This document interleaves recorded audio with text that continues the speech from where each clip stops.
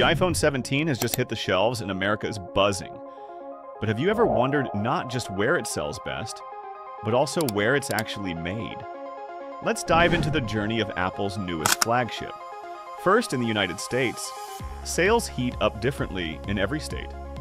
California and New York always go crazy for the Pro Max, while states like Texas lean toward the standard iPhone 17 model. But before these phones land in American hands, their parts travel the globe. The powerful A-series chip is designed in California but manufactured by TSMC in Taiwan. The stunning OLED displays, most are produced by Samsung and LG in South Korea. The advanced camera sensors, Sony builds them in Japan. And then comes the big picture: assembly. Around 85% of iPhones are assembled in China, where Apple's main partner Foxconn leads production. Another 10% now comes from India, a number that's quickly rising as Apple shifts more factories there. Smaller contributions, about 3 to 5%, come from Asian partners.